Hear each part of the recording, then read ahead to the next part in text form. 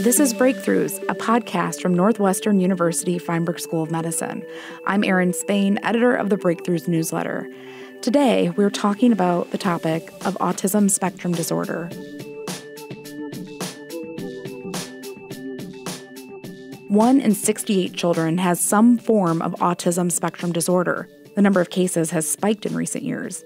The new Center for Autism and Neurodevelopment at Feinberg is focused on understanding the biological basis of autism and related neurodevelopment disorders, and using this knowledge to develop treatments. My name is Peter Penzes. I'm a professor at Northwestern University, and I'm the director of the Northwestern Center for Autism and Neurodevelopment. Thank you so much for joining me. So if you could give me a little background about yourself, where did you study and how did you find your way to Northwestern?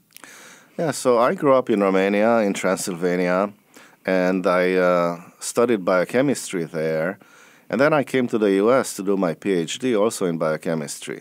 Then I continued to study neuroscience because it was a very fascinating field to me.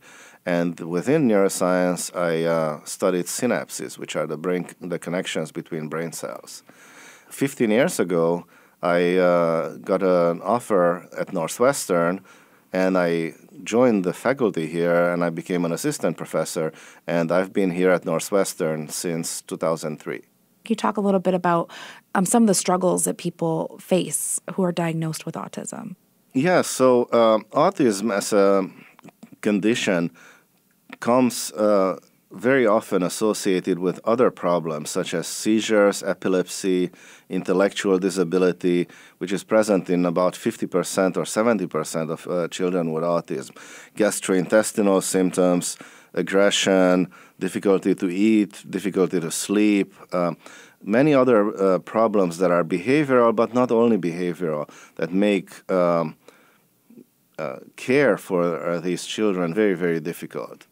So this brand new Center for Autism and Neurodevelopment here at Feinberg is focused on, like you said, understanding the biological basis of autism and other neurodevelopment disorders, and then developing new treatments. So how is basic science crucial to understanding and treating autism? One of the main goals of the center is to understand what the normal functions of these genes that have been implicated in autism are in the brain, and what mutations in these genes do to brain circuits during development. And what we learned is that not all this genetic risk is inherited. Many are the so-called de novo mutations, which occur in the parent and are transmitted to the child. We also learned that probably hundreds or maybe even thousands of genes contribute to autism, but they contribute in a very complicated way. Some of these genes, when they have some severe mutations, they cause autism in those specific patients, but these are rare mutations, and they might cause autism in a handful of patients. On the other hand of the genetic spectrum are common variants, so-called common variants, which have a very small effect size. So they only increase risk of autism by 20%. But when many of these line up, that may lead to autism.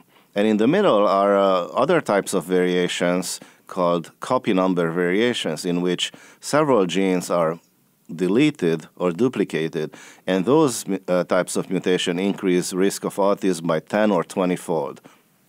So this is something that people who are diagnosed with autism or parents of children who are diagnosed may be interested in knowing more. Do you talk to parents sometimes who want to know more about sort of that basic science, the genetic information about what has caused autism in me or my child? We actually want this to be one of the main goals of the Autism Center at Northwestern. We want to educate the public about what the different genetic mutations mean, how they can be used to inform treatments, and also we would like to use this information to develop better treatments that are more suited to individual patients. So the personalized medicine approach is something that is a dream for you when it comes to treating autism someday. Yes, exactly, because autism is a spectrum disorder, which actually means that no two children with autism are alike. So their genetic mutations, their environmental contribution are all different. So clinical trials and development of new drugs for autism have been really made difficult because of this heterogeneity. So one approach that has been used in some other diseases in the past is to group patients based on mutations as opposed to symptoms. And when you group them based on mutations, you can develop or repurpose known drugs that treat that specific gene or mutation, not the symptoms. So this is what one of the goals of the center is to identify patients that have mutations in a specific genetic pathway, group them into a study, a so-called basket trial, and try to repurpose drugs from other diseases or to develop new drugs for these subgroups of patients. Right now, when someone is diagnosed with autism, are they given a genetic test? Do they know which mutations they have of certain genes? There is not sequencing the DNA of each patient is not part of the current standard of care in autism, but it is, for example, for pediatric epilepsies. So one of the goals of the center is to expand this and include all autistic children that are seen at Northwestern in the sequencing program, and that will help us first group patients based on these genetic subgroups, and will help us guide individualized treatments for these children. So you said one of the major goals of the center is to help develop treatments using existing drugs to treat autism. How far away are we from clinical trials for treatments for autism and related diseases? In fact, there are several hundred clinical trials going on right now, mostly from academic centers. Most of those trials are based on repurposing existing drugs. But there are many difficulties with these type of trials, and often they fail because of the genetic heterogeneity of autism. Some patients could respond very well to a drug, but other patients don't because they have a different genetic makeup. So when you mix them all together, it looks like the drug is not working. So what we would like to do is start from the genetics. It's called genetics first approach, not from the symptoms. And based on that, group patients based on their genetic mutations and understanding better these functional pathways that are affected in the patients, we could use existing drugs that target specifically that pathway. And right now, what are parents to do or caretakers to do for someone diagnosed with autism? What's sort of the treatment right now? The current treatment, on one hand, addresses some of these comorbidities, for example, epilepsy or aggression or depression, anxiety, sometimes with medication. On the other hand, there are psychosocial interventions which seem fairly effective, but they are extremely work-intensive and may require full-time specialists to work one-on-one with a child. You mentioned that there's genetic mutations and genes that contribute to autism, and there's also some environmental factors. Can you talk a little bit about that? There's a lot out there in the media, on social media about autism and environment. What do we know? Certain environmental conditions are thought to contribute to autism. For example, maternal infection during pregnancy, or specific medications taken by the mother during pregnancy, or drugs or chemical exposures increase risk for autism. There has been a lot of hype and scare about vaccines causing autism, but I would like to emphasize that that has been shown repeatedly not to be the case.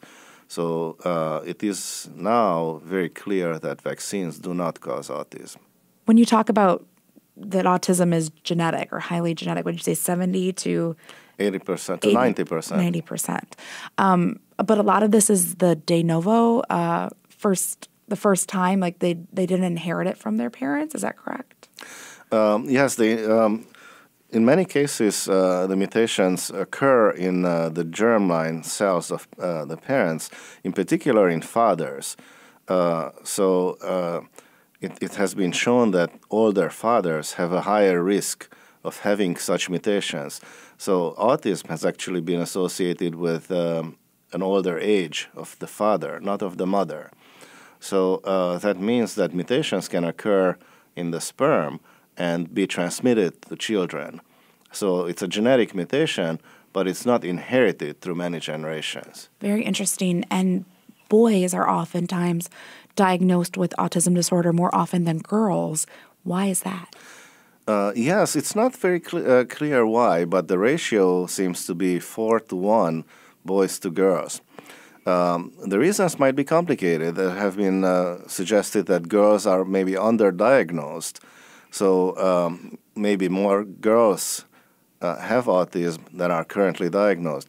Also, when you include other factors in the diagnosis, such as intellectual disability, the ratio could change to 2-1. So the center is brand new. You have about 25 members so far. What are some of the different projects that are taking place at the center right now? There are several interesting lines of research.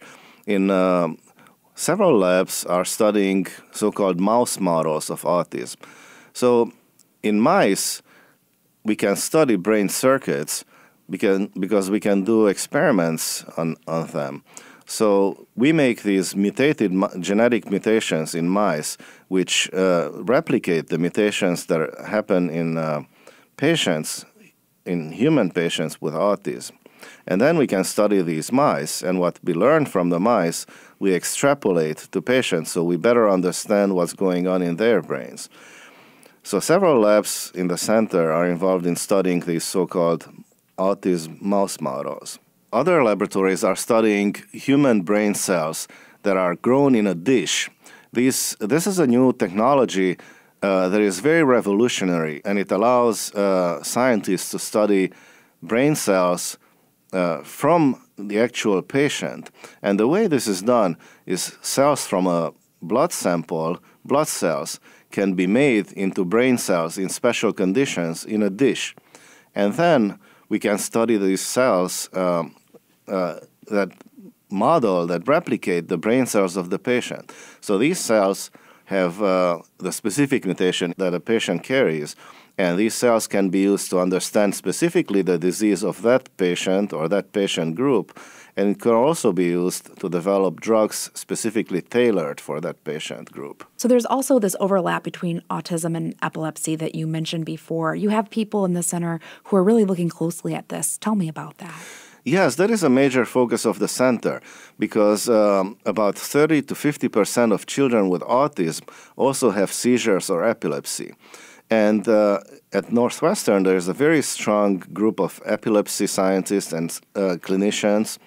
And many of the patients they see for epilepsy actually turn out to also have autism.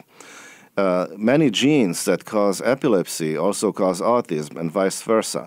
So we think that by understanding the genetic and neurobiological causes of this childhood epilepsy, we can also understand the biology of autism, and by potentially repurposing drugs that treat ion channel dysfunction or seizures, we could potentially address the behavioral symptoms of children with autism. Well, the goal of the center is really basic science and how you can use basic science to understand autism and hopefully one day create treatments. You're also teaming up with organizations such as Autism Speaks for a seminar series.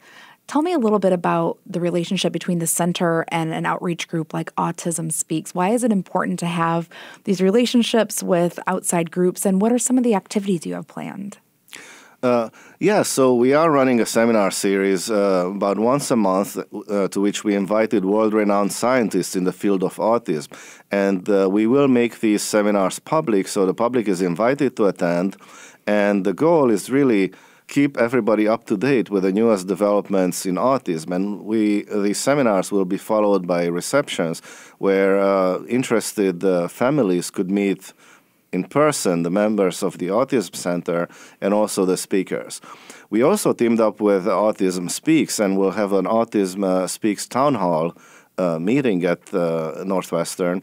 And Those town hall meetings are organized several times a year and offer the opportunity, again, to families of patients with autism to learn about new standards of care and be in touch with the community of parents in the whole country. We will have the director of Autism Speaks as one of the guests in our center, and he will give a public talk sometime in April. You can learn more about Dr. Penzes' research and read the full article online at feinberg.northwestern.edu/breakthroughs. I'm Erin Spain, editor of the Breakthroughs newsletter. Thanks for listening.